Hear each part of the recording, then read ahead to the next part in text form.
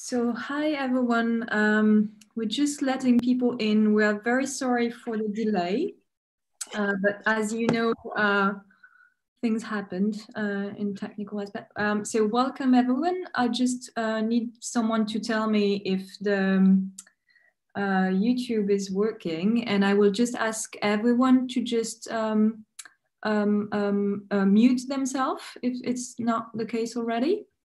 And I will start slowly the seminar. So first of all, so thanks everyone to be here. So the politics of economics is resuming its activity, and we are very happy to have Emmanuel Didier as a first speaker this term. So I will just say a few things before presenting our speaker today. First, we have a second seminar with Andrea Meniken, who is also in the room. It will be on 8th of December. What we're going to the organization of the seminar is as follows. We will have a short talk by Emmanuel. Then I will have ask 2 or 3 questions, and then we will open the floor to the question. Please use the chat box to ask a question, or you could also use YouTube or Twitter. And so, yeah. So I just, again, thank you for being here. So Emmanuel Didier is a full professor at the Centre Maurice Halbach at the École Normale Supérieure de Paris.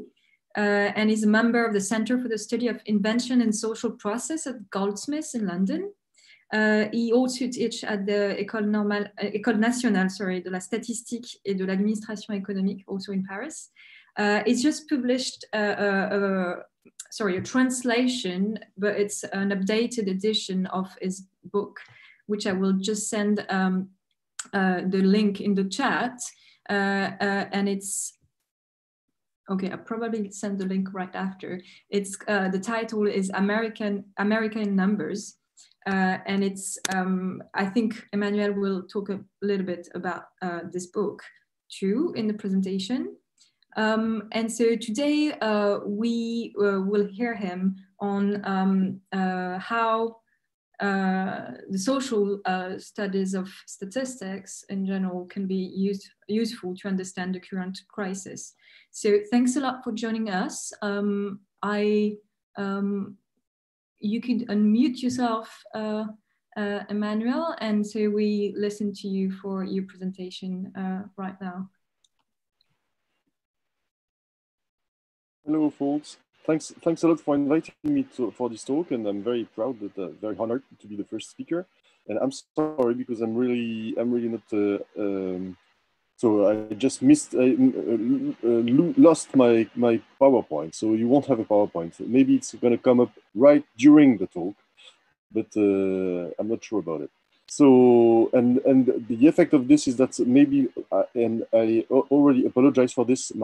My talk will be maybe less structured than I would like it to be. So first of all, I would like to insist on the fact that we are living in the COVID crisis, and this COVID crisis is not only an epidemic; it's also a quantodemic, an epidemic of quantification and numbers. I don't know if you noticed, but there are always and everywhere numbers about the number of deaf people, the number of hospitalized people. There are lots of models circulating everywhere, lots of maps, lots of data, and data is really up in the news very often. So to understand the crisis is probably to understand also all these numbers that go with it, and to understand, first of all, where they come from and what are their social effects. To do this, we have a tool, well, subdiscipline, an amount of research that we can call the social studies of quantification. This is something that has quite a long history. Lots of people have already worked on studying quantification as a social object, as something that lives with us, as a social actor. And we study quantification like that. So some sociologists study soccer, some sociologists study family, etc. We study quantification per se and as social actor.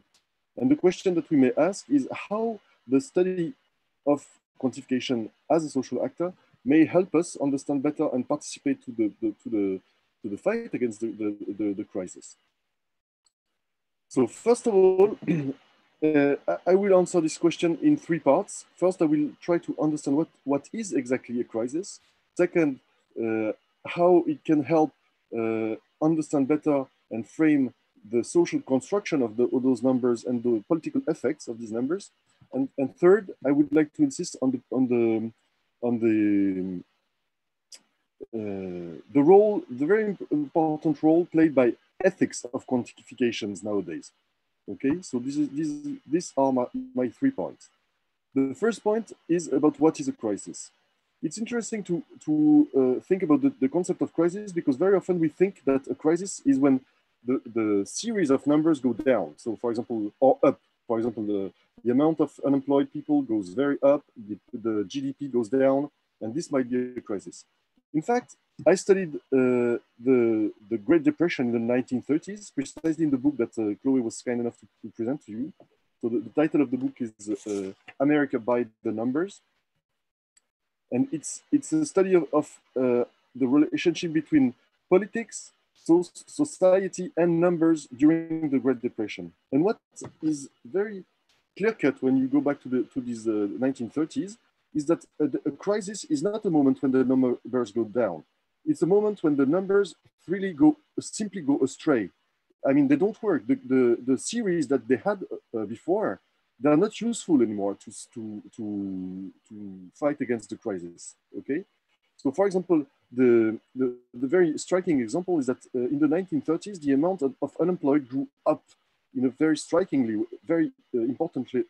No, sorry, I want to go back. It was possible to see in the street lots of unemployed people, many unemployed people, but precisely the point is that they didn't have an unemployment series. At that time, nobody knew exactly how many unemployed they had. And why? Because it was the first time massive unemployment appeared. So nobody had the idea of creating the numbers before. They had to build the number and to build the methods through which you can count the unemployed at that time. So the point is that when you're in a real deep crisis, the problem that you have is that the state of society, the tools, the reflexivity tools, so the statistics that you use to take a grasp reflexively on society, and the political, the policies that that are implemented are not articulated anymore. I hope I'm clear. So the statistical techniques that you use, they are not adequate for the new state of society that you want to describe. Okay, this is the main point. So it's very interesting to study big crisis like the one we are in, because the problem is that former and old statistics doesn't fit anymore. They don't work. We have to invent new kind of statistics. Okay. So, so this is my first point. Second point, so what are those new kinds of statistics that are appearing right now during the crisis? So I studied in a very short paper, which was actually not a paper, it was a sort of an op-ed that I sent to a newspaper called AOC, Analyse Opinion Critique, AOC. And the idea in this is to simply take for granted that when you publish numbers, this has political effects. First of all, those numbers are constructed by someone. They don't appear all by themselves. They are constructed by humans. So they are the effect of human activity. And second, then they have political effects. And one of the questions that we may raise was, what is the political effect of having these numbers of dead people published every evening in the press? I don't know it's less the case nowadays, but during the first lockdown, the first wave, as they say, it was very striking that every night in the press, every morning in the press and every night in the news, you had the number of people dead. Okay, and so we could ask what was the effect of this, and well, I felt probably I was alone in my home because I was locked down. The effect on me was an effect of frightening me. I have to say, I thought that it was frightening to see all these people dying. So I thought maybe if it's the effect on me, maybe I'm not the only one. Maybe this effect is shared by other people. We can discuss it, but this what is true, and I am sure, is that when you publish these numbers every day, this has political effects. One of the effects, I may say, would be to have to frighten people. The other effect that was very interesting, that it was used, and this was clear also, by every government to benchmark each other. So the idea was, if you are Emmanuel Macron or Boris Johnson, then you want to have less death than the other countries. Okay, it's important to show that your policy, the policies and the decision that you took, saved life. Okay, so it was a way to benchmark every government one against the other. Okay. So one of the uses that we might identify of these numbers is precisely to benchmark the others. Okay. And the third point that I want to insist on is that social study of quantification helps also imagine and be creative and be imaginative to think about data that are not there, that we might be interested in and are not there. And for example, in France, and it's not only in France, it's everywhere, one of the big problems nowadays is to articulate public health measures with economical measures. So you want to, the governments are looking for ways to raise the amount of infected people down, so to lock down the economy, but at the same time to let the economy live, okay? And one data that we don't have at all is precisely the relationship between the two, you see? So there is something very striking in France. I guess it's the same in Great Britain.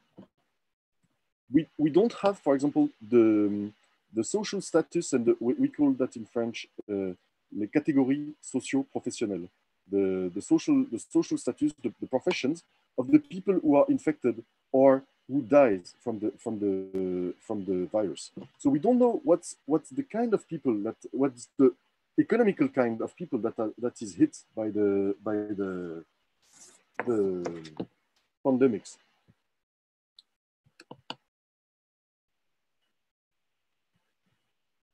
And the other point is that we don't have also the price of the measures that we are taking. Okay, so I read in Le Monde this morning, there is a French guy called Camille Landais. I don't know if you know this guy. He works at LSE, very bright person. He proposed a very, I think, very striking idea.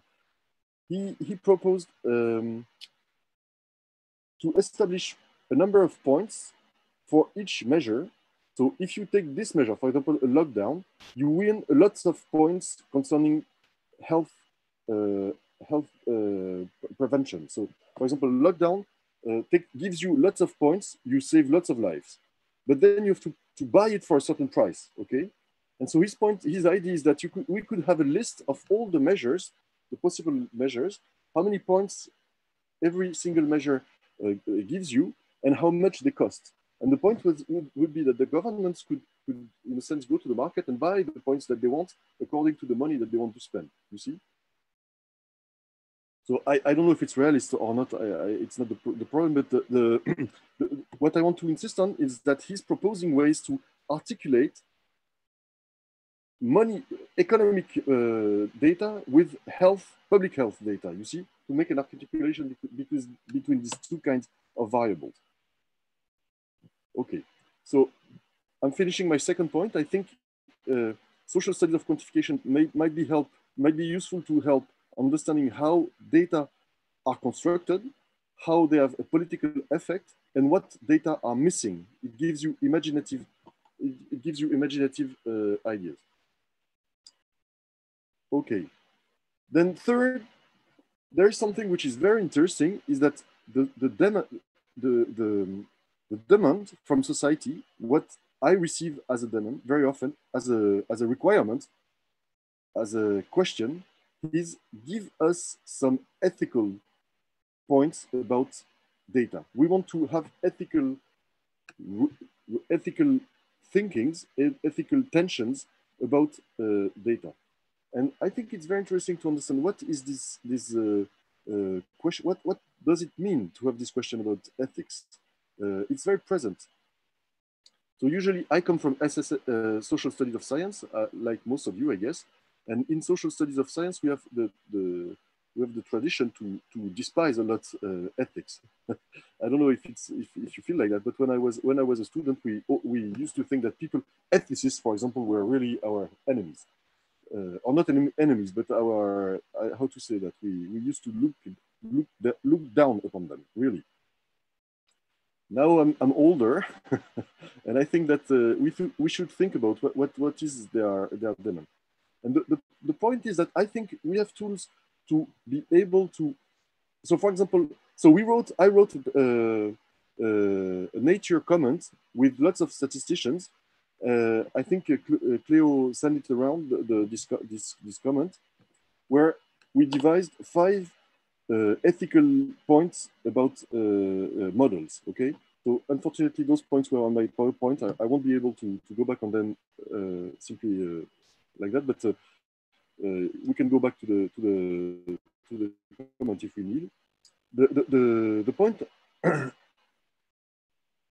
is that most of these ethical requirements is to be clear on the presuppositions of the data. And I think the comment is written as if it was obvious to identify those presuppositions and these effects of the data. But I think the ones who are the most able to identify those presuppositions and political effects are precisely people coming from SSSQ, from social studies of quantifications. It's not that easy to know, even when you're a statistician, to know what are your presuppositions and what will be the effects of your data, even if you twist them a little bit, or if you, this is not easy to know that. And I think this is something that we know how to do that. So the idea would be that social studies of quantification is a tool that provides reflexivity to statisticians so that they have ways to be clearer in their interactions with politicians and the public at large. So my conclusion is the following. I don't know how long I talk. Maybe I'm going to stop right now. My conclusion is the following. Social study of quantification is useful in the case of our pandemics. First of all, it helps us define and understand exactly what are the problems associated with a crisis. So framing the crisis, this is what we can help participate. Second, we help analyze the presuppositions, the social effects, and be imaginative in the creation of new information. And third, we can help answer a demand that comes from society, which is a demand of ethics in data. Thanks a lot. I hope I have been clear enough. And sorry for my rusted English. Thanks a lot for this very interesting talk. I will just, because we have probably question. I have 3 short questions I want to ask. And I'll start by the end, like your conclusion. So I'm completely in agreement with you about the social study of statistics as very useful, but is it used? So my question is about, like, do you think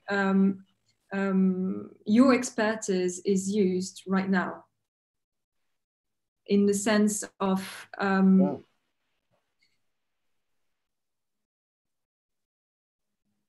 Can you hear me? Or no? So this is this is interesting because it's also a biographical question. Do you hear me? Yes, we can hear you. Yes.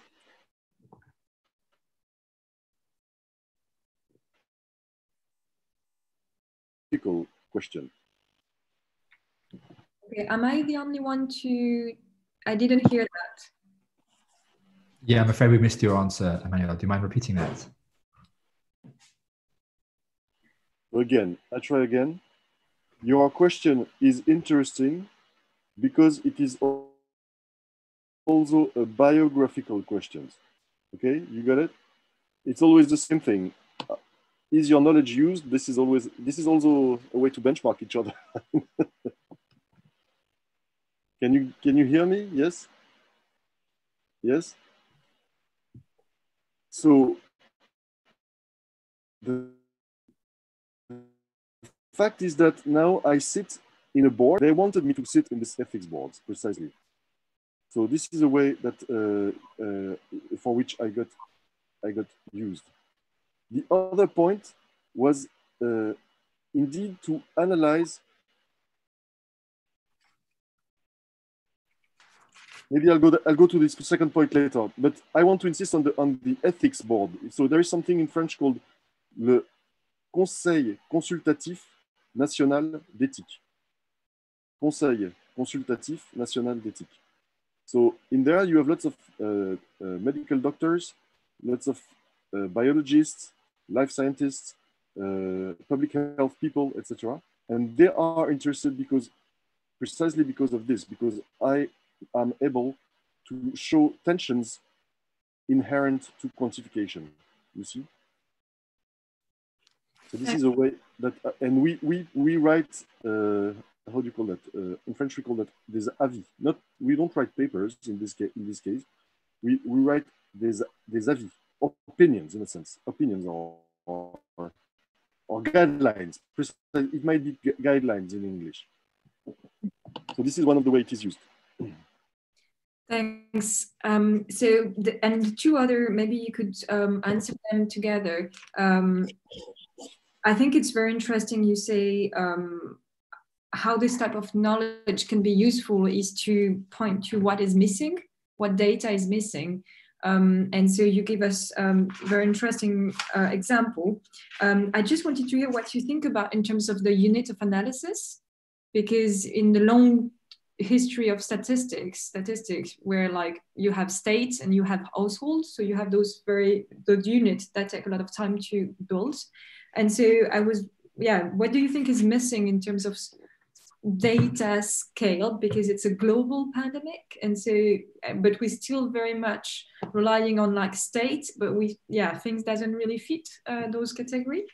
And the last question is very quick. It's like, because we're interested in economics, and I wanted to know what you think about what about economics in those things, because economics is supposed to be the queen of the quantification in terms of comparing to other social science. And so there is a lot of stakes, I think, in terms of division of labor between the social science. And so how do you think this is working or not working? So I just got my PowerPoint. If you want me to send it around, I don't know how to do that. I'm not sure we need it now. I don't know. Do you want to show a specific slide? So, oh yes, globalized level. When I was studying the Great Depression, the 1930s, the striking point was that at that time they invented social surveys. They invented random sampling. My accent is awful. People usually don't understand what I mean. Random sampling. I hope it's clear. Random sampling. I mean, yes, exactly. Thanks, Chloe. So they invented a whole new technique that now is super important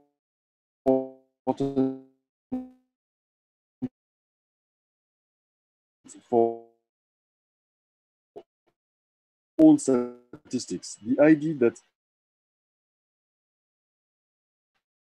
you can withdraw a sample and have this sample more or less represented, because you don't only produce new methods. And I think to information that is, that are wider than only national data. So I think you're absolutely right. The very important point is that, but the tools that we have at hand are very poor. The World Health Organization is really, how to put it, they are not able to really produce surveys and data about the world. They are only able to gather the data produced here and there. There are absolutely no unification of methods within Europe. This is very, very sad. For example, the one of the points with the, this app that would tell you if you met someone who is positive, there are no unification of the data within Europe. So it's more or less not possible to use it crossing boundaries within Europe, etc. So I think you're right. The point is that it's very important to create global networks of data. Okay. So second, what is the role of economics? Economics, the interesting point with economics is that very often they want to use the data. It's rare that they really, it's interesting because they do produce their own database, but very often what they do is that they hide the whole process of producing the database and all the interventions that they have within the database, and they transform it into methodology. So it's hiding all the decisions, all the cultural and political decisions within a category called methodology. And I think it's interesting to go deep within this methodology to understand better what are the decisions that have been taken while constructing the data.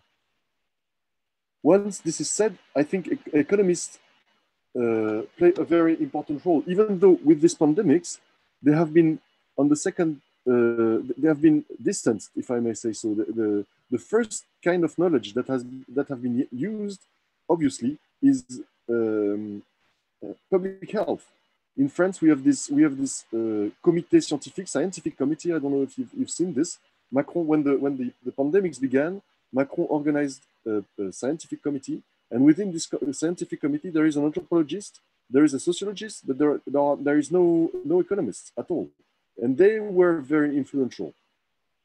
Now he created a second committee, but still this second committee composed mainly of economists, part of which is Camille Landais, the one I was mentioning right now to you.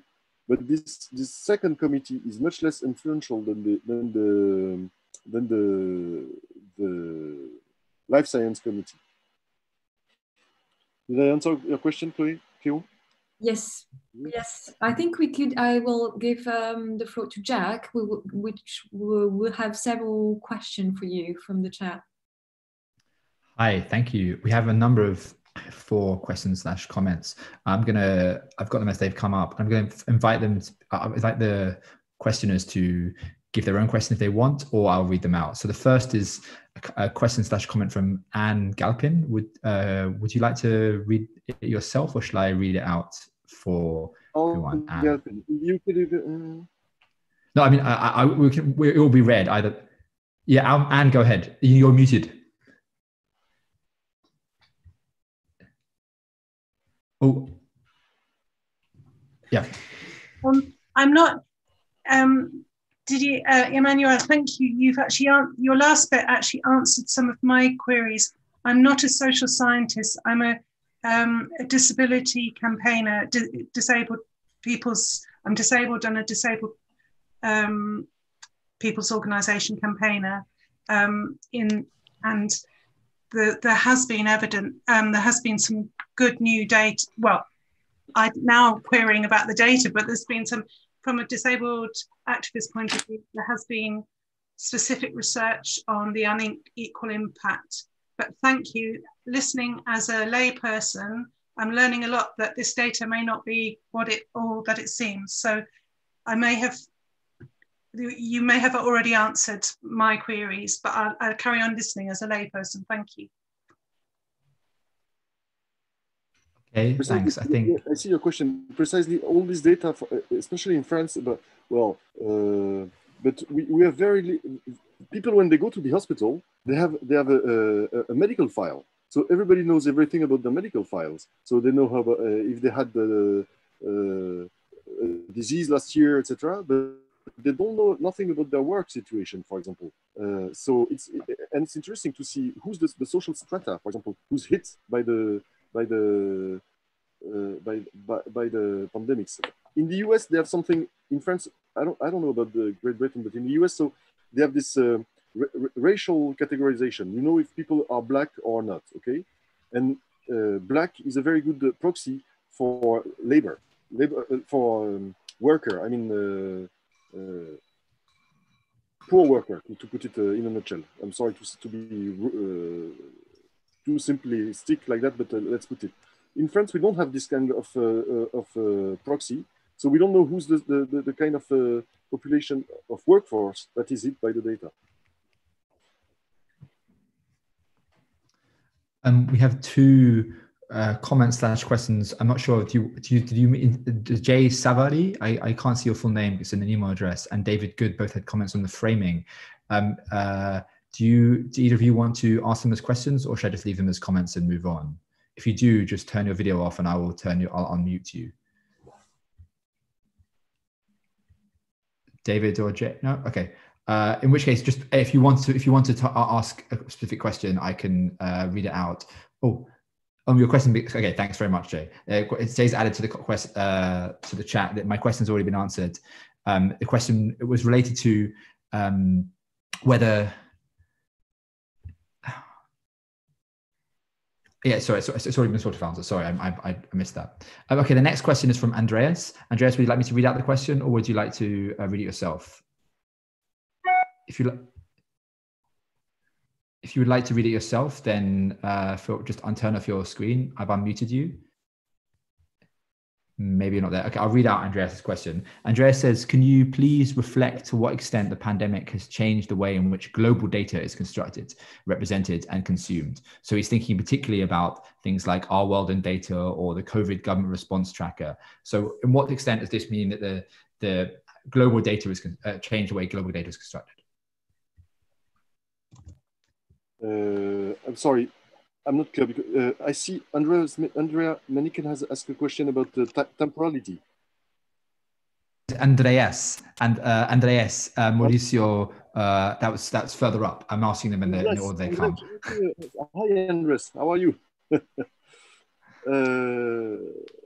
Global data is constructed, represented, consumed. I'm thinking about projects such as our world data. So yeah, I don't know if you can hear. I have been having problems with my video, but I'm here. We can hear you. We can hear you. Please ask your question again. We can understand it better. Yes, great. Thank you for your talk, Emmanuel. It was quite interesting. I'm wondering if you can reflect upon to what extent the pandemic has changed in meaningful ways the way in which global data or data that has the potential to be global or represent a global phenomenon has changed in the way in which it is construed, represented, and consumed. And I'm thinking about particular projects such as Our World in Data or multi-COVID policy government response trackers, which in a way have a pretension also to make data open and to be open also in the way in which data is collected and what it is actually representing. So I don't know if you have any thoughts about this that you would like to share with us. What struck me during the pandemic is that precisely the data is not global yet.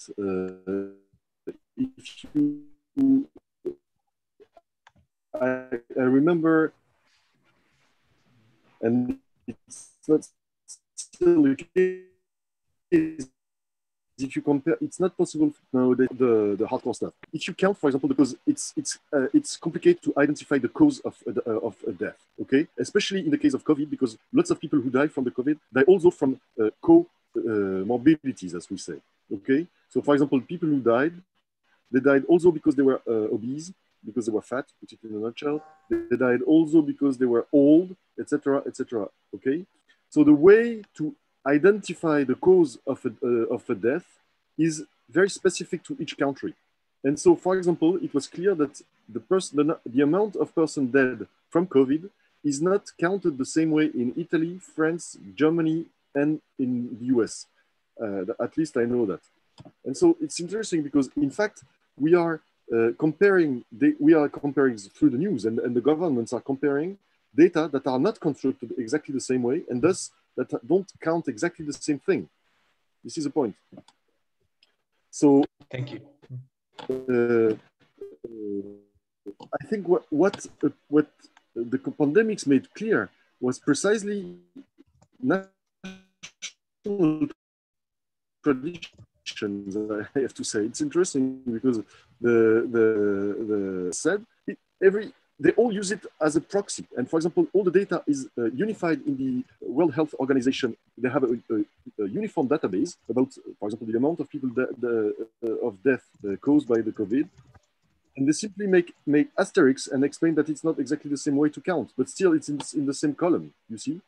So it's very interesting to see these articulations. And I guess we are under pressure, so we don't know exactly how to change it.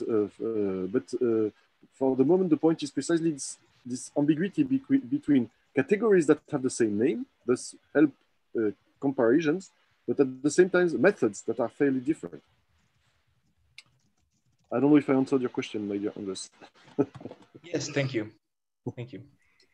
Okay, we have 3 other questions from Christopher, Andrea, Menekin, and Christina. So Christopher Watts is first. If anyone else has any other questions that I have misinterpreted as just comments to the thread, feel free to just poke me and message me, and I will read them as questions or announce you to speak. But Christopher Watts, go ahead. Yeah, okay, so my question is, sort of, how important is it to be measured or to appear in data sets? Because I've spent most of this year working with epidemiologist models, and what struck me about their design is that it's very much shaped by the data that they thought they would be able to obtain. So, for example, if they didn't think they were going to have data on people's social networks, then social networks didn't feature in their models of the transmission of epidemiology. And when we try and understand where transmission is occurring, or why there are more deaths amongst Black, Asian, and Middle Eastern communities in London, it becomes a real problem that we don't have data on these people. So if we want policies to be better shaped for particular communities or social groups, then we first need the models that influence those policies to be better shaped to those groups. So we first need to actually appear in somebody's data set so that the epidemiologists know that this data exists and that the people being measured there exist, and how they behave and how they maybe differ in their behavior from middle-class educated epidemiologists. So yeah, I wondered if you had some thoughts about how important it is for a community to be measured. I think the game on words works both in French and English. What is counted counts. This is a very, very obvious sentence. What is counted counts. And why is it so? Because once you're counted, then then the category that is counted can be represented in the calculus, in the quantification process. It can go up to a policy decision, you see. So the point is that if you are not counted at all, makes you very weak. And this was I'm sorry to insist on this point. So we wrote a book called Stat Activism, and our point was precisely stat activism, to be activist with statistics. The point is that if you say, I am not a human, I am not a number, I am a human, I don't want to be counted, then you're simply weak. if you want to be represented, if you want to be important, then you have to say the contrary. You have to count yourself and say, we are that number. That's important, you see? And so it's another way to understand answer to your question. I think you're absolutely right. Counting things makes those things important. It's the first step. The next question comes from Andrea Menikin. Andrea, I'm going to unmute you if you want to ask it yourself. Oh, yeah. I think yes, hello. Thank you, Emmanuel. Thanks a lot for your talk. I have a question about the temporality of quantification and whether you could reflect a bit on sort of different temporalities that are linked to different types of quantification. For example, in the current crisis, we have seen maybe a contraction of time horizons and some immediacy in terms of then, and that makes then experts and policymakers focused on maybe a reduction of the R figure, for example, or other certain indicators at the expense of more long-term and more uncertain quantifications. But these are then quantifications that can be used to, I don't know, imagine the future in different ways, but in a way, these are then sort of sidelined or shut out because of this, the nature of the crisis, which, as you nicely described, is on the one hand a crisis of quantification, but also may give the stage to specific types of numbers, at least for a specific time. And that explains maybe also why only certain economic numbers might get activated. For example, we have then costings of what the furlough costs, because those things are budgeted, but not much in terms of long-term effects or growth, predictions become more problematic. And that has an immediate effect on how then the future is envisaged. If you could have some reflections on different types of temporality and how these interact. So first of all, hello, Andrea. I'm very glad to see you. We don't see each other not enough, I think. Second, yes, I think you're absolutely right. There are several temporalities of numbers. And one of the main things that we heard here and there was that the pandemics and the waves of the pandemics are moving very quickly, whereas economics is much slower. And indeed, for example, in France, what happened is that INSEE, you know what INSEE is, Institut National de la Statistique et des Études Économiques. It's probably the equivalent in Britain. I don't know what's the equivalent in Britain.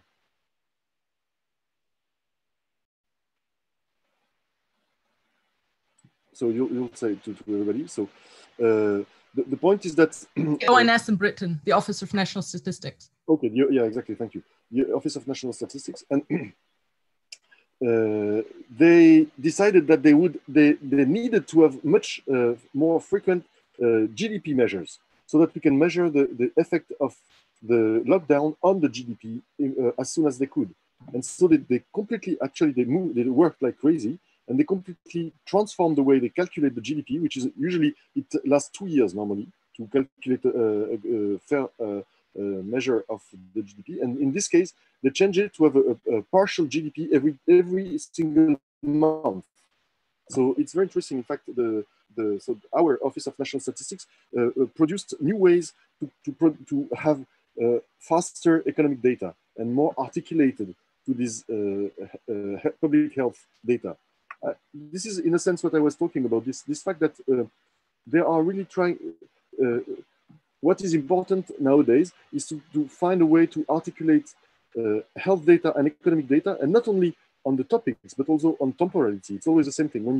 When you want to change something, you have to change the temporality also of it. It's very, very important. I think you're perfectly right. Thank you, Andrea. Do you have a follow-up? What was that?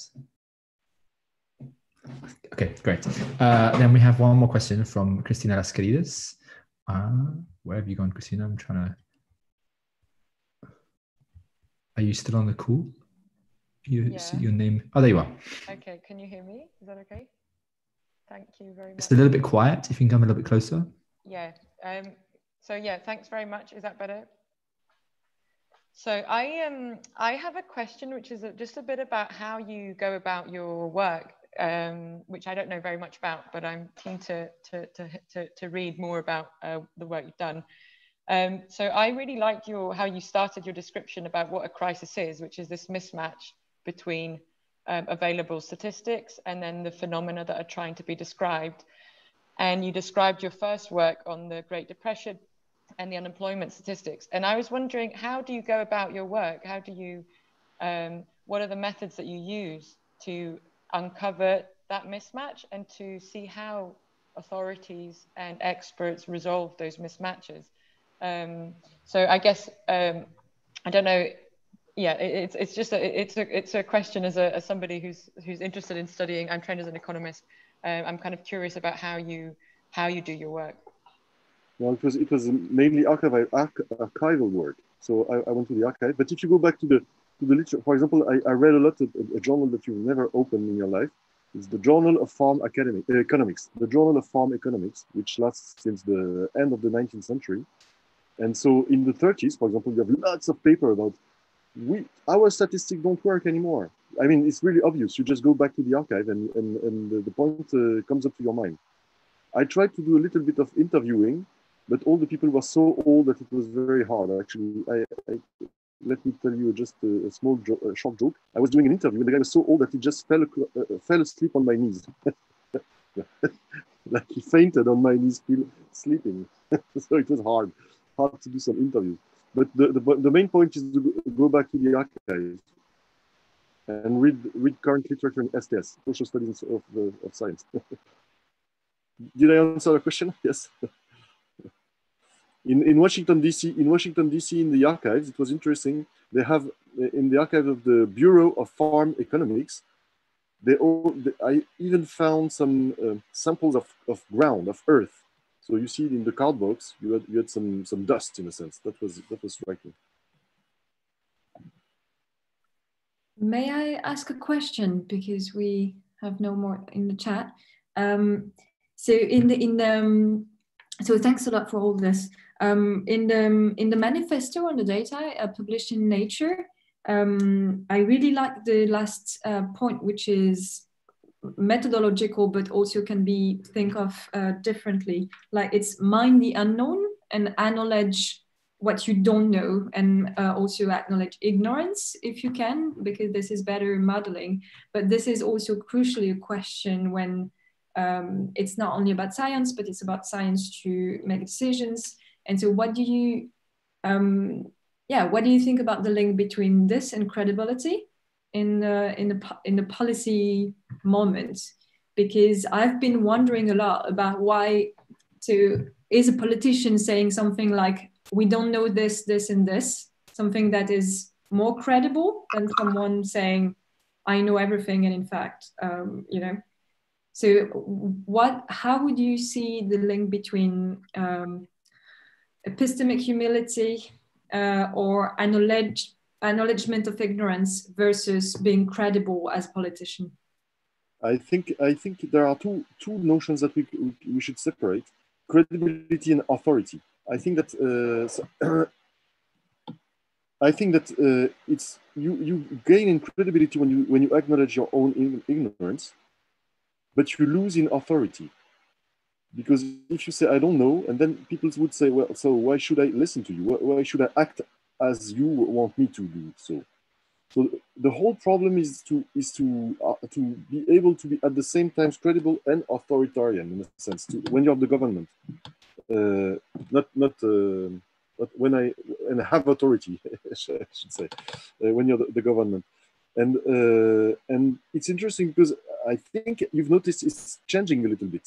So nowadays the government more or less recognize more and more the fact that they lack total knowledge of the situation. This is a slight switch, I think, in the whole process.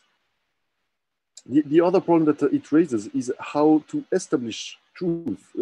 The case of Dr. Rao was very interesting at the moment, because the arenas, the location where validity is established are very diverse nowadays. So I was very struck by Dr. Rao's, so you remember in Britain, I don't know if you heard about this guy in Britain. Dr. Rao was the guy who said that hydrochloroquine was a good cure against the disease. You remember this? And the point is that he's an established doctor, medical doctor, a very established one. But his arguments were based upon only preprints published on his own website.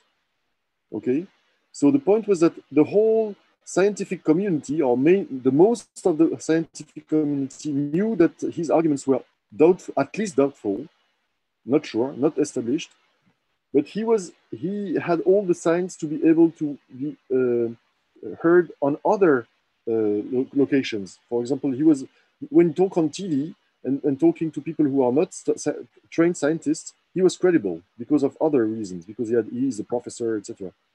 And so it's interesting because you have the inter penetrations of all these, I would say in French, arènes de validation. I don't know how you say arène. Arena? No. Arena. I think the direct translation, arenas of validation, works. So this is also interesting because you have different ways to make your talk, your speech credible. This is another point. And it's difficult to transfer those authority and credibility from one sphere to another, in general. Yes, exactly. Yeah. So, yeah, Jack, you have a question. Actually, I have one small follow-up on that. Your example shows the kind of negative sides of that kind of unclear transferability of different arenas, in that maybe people who maybe shouldn't have the credibility they do are treated as if they do. But this can also surely can work in the other way too, to some degree. So if you have a internal disciplinary hierarchy which obscures certain voices within a particular discipline, but then externally actually they might be able to be heard, that's kind of, it seems like a positive thing. So, I mean, maybe it's not the best example, but Thomas Piketty, for example, was not treated within economics as a very serious economist for a very long time, but his book then became really popular outside of economics, and that gave him and the ideas and discussions of about inequality renewed focus within economics. So it's sort of he played on the credibility he got in a public sphere to recreate the kind of discussions within the discipline. I don't know what to say. I agree completely. Yes, I think it's very interesting. Yeah, you can go outside of your. It's for the French. There is this. It's not only disciplinary different arenas, but also locations. You know, in French, you have to go in the US, have some success in the US to be heard in France. This is the case of Latour, for example. He had to be received in the US to be received in France afterwards. So it's kind of the same process. So I think we should end this seminar because we are very close to the end. I would like to thank you very much, Emmanuel, to join us. I would like to thank everyone on the Zoom and thank you for your patience, because we're not professional Zoomer. We're still learning. I just want to say we have our next seminar on the 8th of December with Andrea Minikin, and it will be at 2 p.m. UK time. Again, you could register on Eventbrite, etc. So that's it. I don't know if you want a last word, Emmanuel. I want to say thank you to everybody. It was a very great pleasure to be here. I hope that your own lockdown will be cool. Yeah. Yeah. I see that Jack has bones of his children behind him. No. Yeah, that's what it is. My dining table. Time to spend time with the kids. So thank you all. I'm gonna stop everything in like 1 minute. See you soon. Take care of yourself and stay safe.